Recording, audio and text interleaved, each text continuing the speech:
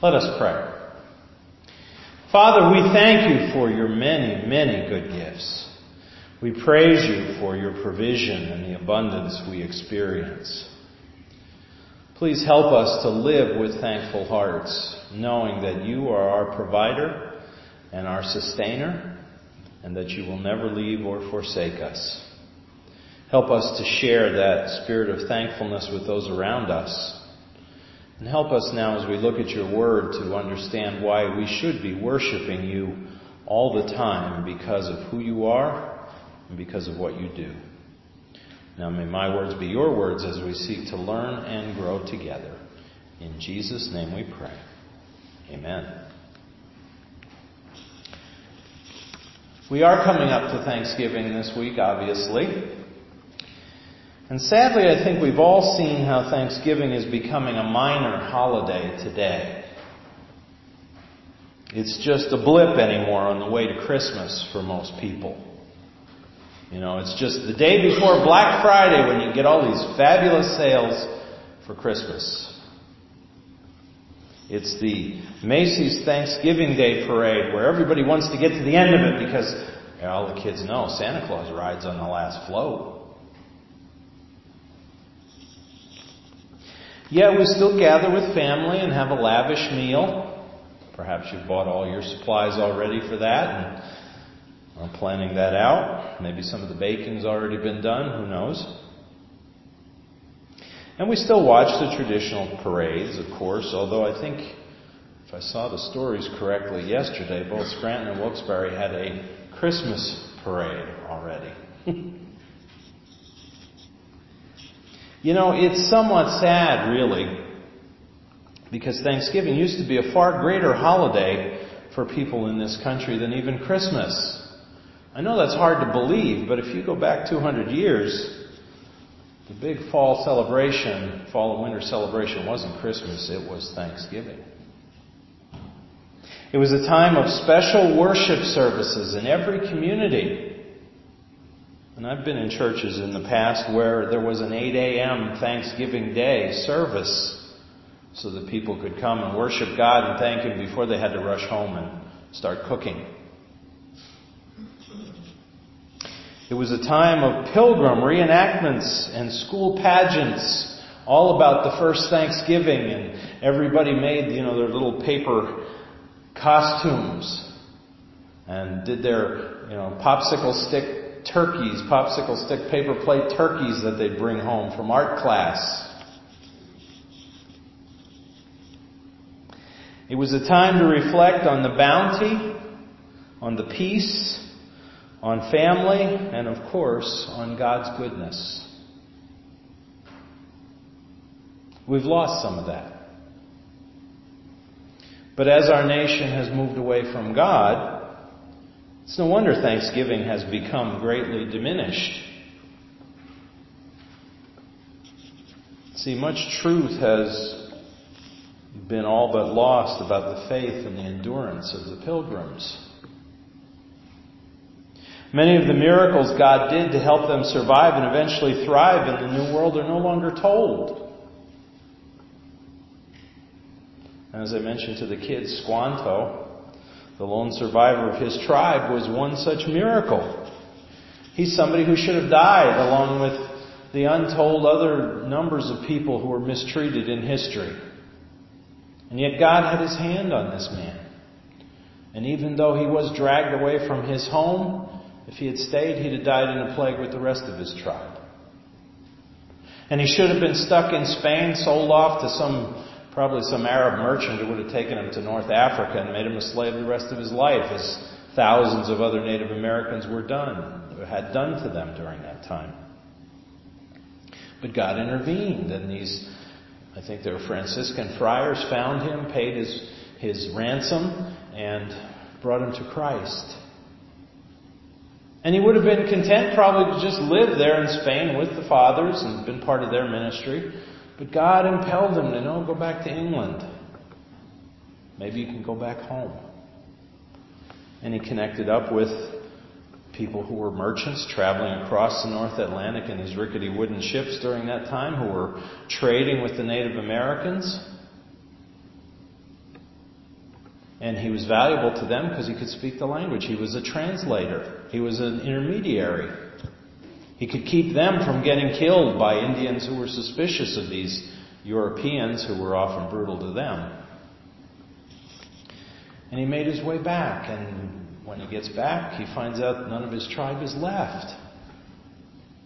He could have simply stayed with Samoset and his tribe and we'd have never heard about him. But it just so happened that these pilgrims, these separatists who didn't want to be part of the Church of England, had struggled to found a new colony there in what's today Massachusetts. And Samoset thought that Squanto would be a good help to them. And suddenly Squanto has a new family. People who appreciated him. People who he could help survive because he knew how to grow crops in the New England climate. He knew where the fish were in the ponds. He knew where the game was in the woods. They didn't.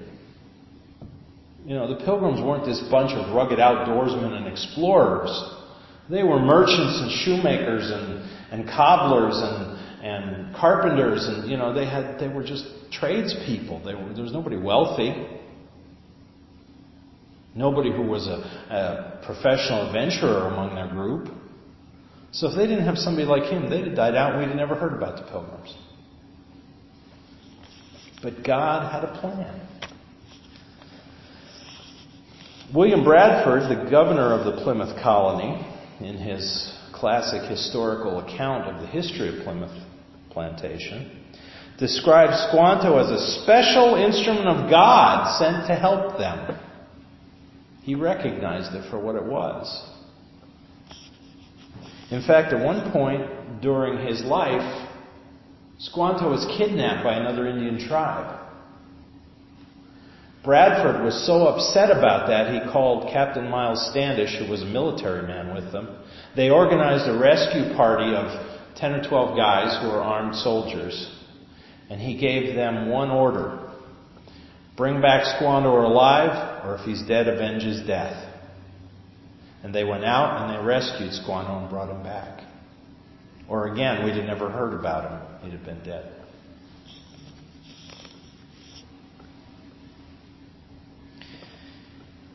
He was just one of the many reasons why the Pilgrims wanted to have this special first Thanksgiving. To thank God for all He had blessed them with on this bold adventure He brought them on. Times of hardship and privation, of terrible cold, of terrible hunger, of disease. And yet they managed to get through it all. It was their faith and trust that helped them lay the foundations for this nation, to impart to future generations the Christian faith and the freedoms we still enjoy today. If you don't believe that's true, read the Mayflower Compact, the document they all signed as they began their colony.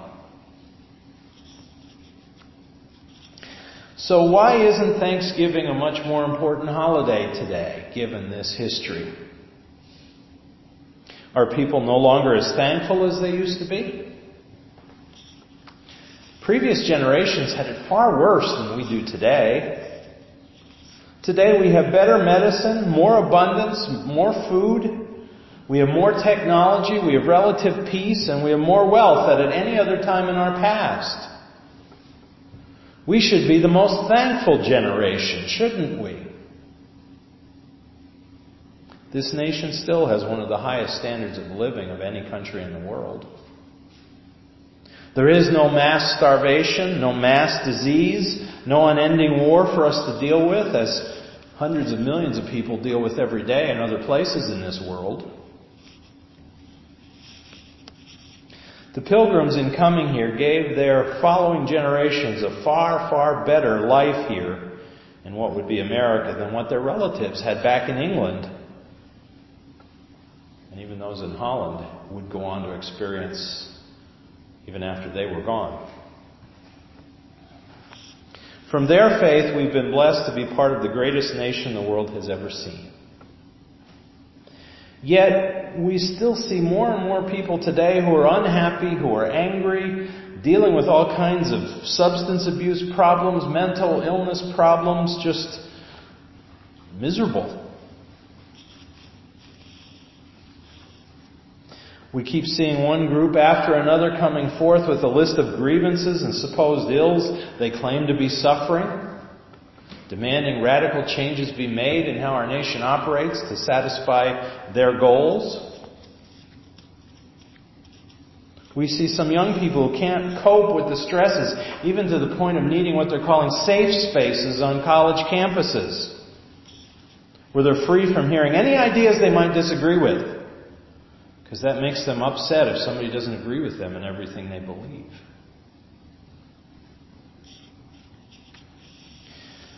Why is all this happening? And what does it have to do with Thanksgiving? It comes down, actually, to rebellion against God and all that means in the culture.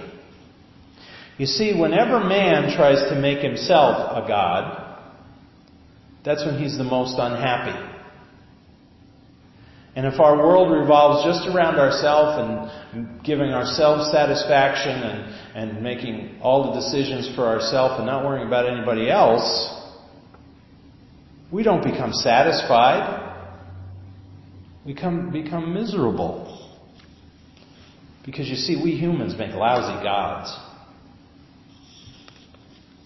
And even though we often revere celebrities and politicians and sports figures and other famous people who crave our devotion, what we find is they are usually the most troubled, the most insecure, and the most shallow people on the planet when it comes down to it. And that's what happens when you try to set up an idol in place of God. No, Thanksgiving has been diminished in this nation because we've forgotten the God who has given us all of our blessings. And the only thing that will return sanity, tranquility, and peace in our souls is to return to God with the spirit of thankfulness. Let's look at what the psalmist tells us about why we should be praising God and living thankful lives. Let's look at Psalm 92, 1 through 9 briefly this morning. The psalmist begins, "It is good to give thanks to the Lord and to sing praises to your name, O Most High." That should be the state of our existence if we're in relationship with God. That we praise Him and we thank Him and we worship Him regularly because of all that He's done for us, all that we owe Him. And not just once an hour on a Sunday morning. No, verse 2, to declare your loving kindness in the morning and your faithfulness by night. So he's saying, live in a state of thankfulness. Live in a state of praise with God. Trust Him throughout every day. And He won't disappoint you. Praise Him with the 10-stringed lute and with the harp, with the resounding music upon the lyre. Worship is a good thing.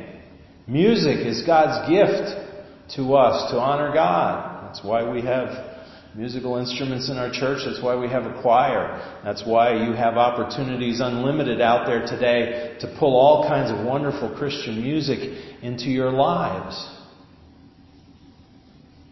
No matter what type of music you like. Because it puts us in a state of worshipfulness and thankfulness and peace.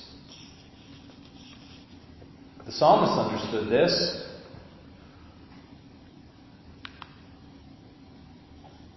Verse 4, "For you, O Lord, have made me glad by what you have done.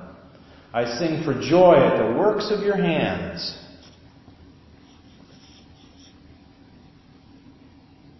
That's a thankful life right there. That somebody can just look around them and see all of God's blessings. And it causes them to raise their hands and say, "Thank you, Lord. Praise you for what I have. Praise you for what you've made." That's somebody who the world isn't going to knock down and make them feel depressed and upset and angry.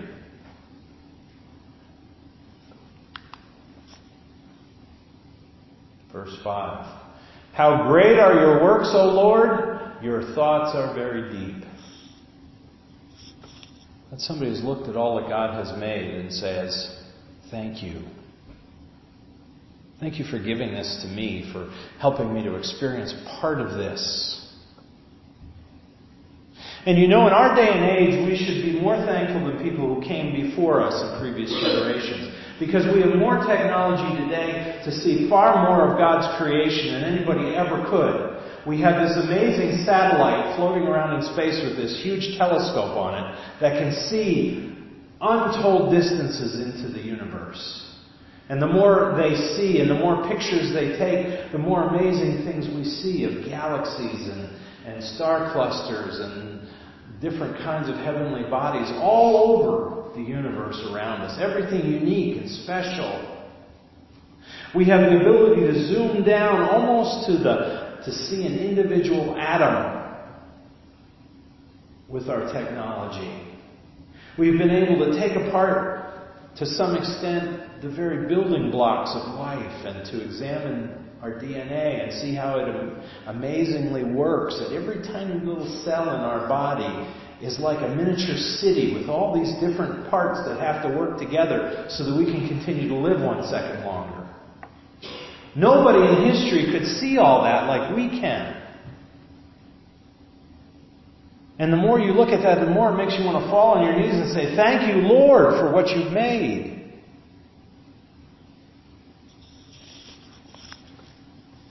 And yet, why don't more people do that? Well, the psalmist tells us that. A senseless man has no knowledge, nor does a stupid man understand this. So people who don't have God don't understand what God is really doing, what He has done. And they don't understand why. Well, He's going to tell us. That when the wicked sprouted up like grass and all who did iniquity flourished, it was only that they might be destroyed forevermore. So that when people wanted to praise the greatness of rulers and to show their tribute to tyrants, God is saying, they're going to be gone. They can't stand in opposition to me. They can't spit in my face and expect that they're going to thrive. We've seen this over and over and over again in our history. Whenever a world leader has come to power and wanted to dominate the entire planet, eventually they end up, exiled to the island of Elba, being an almost nobody, or commit suicide in a bunker as all the forces of the enemy are surrounding them, or dragged through the streets by the angry mobs that they created and are executed. That's what he's talking about. They'll be destroyed forevermore. The contrast, though, but you, O Lord, are on high forever. You reign. You will never be deposed. Your truth will endure without end. He's the only God, the only one worthy of our praise and thanksgiving.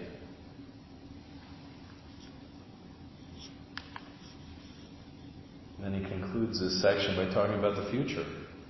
For behold your enemies, O Lord, for behold your enemies will perish. And all who do iniquity will be scattered. That's the fate of the person who rejects all God has given us. The psalmist doesn't want us to live there. He doesn't want us to glorify sin and evil no matter how well it's dressed up in costumes and finery. He wants us to focus on the true object of what we should be thankful for, and that's our Heavenly Father. So when we gather this week with family and friends, let's stop to remember the founder of our feasts, so to speak. That's our Lord. Let's worship Him for His many good gifts. And let us reflect on all the many blessings He has given us in this past year. See, we tend to look back on a previous year and become reflective on New Year's Eve, don't we? But perhaps it should be Thanksgiving, as we remember all of the things He's helped us to get through and overcome, all of the blessings we have, and all of the future possibilities He may have for us. We can recover the beauty and the significance of Thanksgiving if we practice this thankfulness every day of the year. Because we have so much to be thankful for today. And we have even greater things to be thankful for in the future. That's the best part of our faith. It's not just about the here and now. It's about all eternity. When Squanto was struck down with sickness, and he knew he wasn't long for this world, he asked Governor Bradford to pray for him so that he might go to the one true God when he died. And of course Bradford did. And a few days later Squanto died, trusting his soul to the Lord Jesus. And so he's been part of the kingdom of God for centuries now. Maybe you'll get a chance to meet him and talk with him in heaven one day.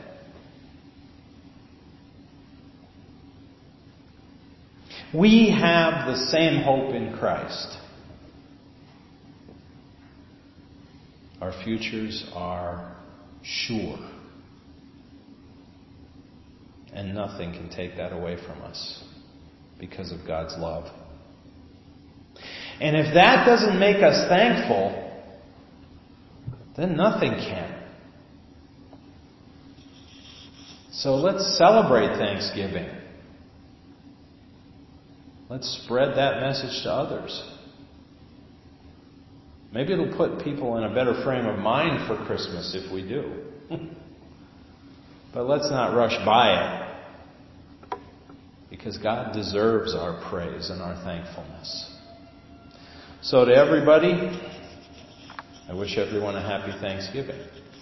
I pray that your time with your family will be wonderful and joyful and thankful. I pray that the food will be great. I pray that everybody will be safe.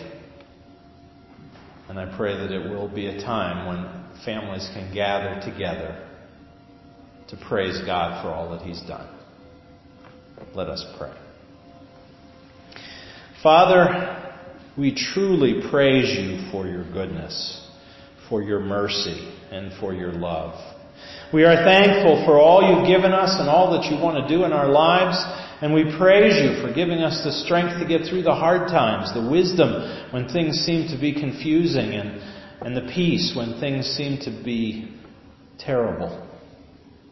We thank You for giving us comfort when we mourn. We thank You for giving us peace when we're afraid. We thank You for giving us strength when we're weak. And we thank You for this amazing abundance that we have in our time and age right now.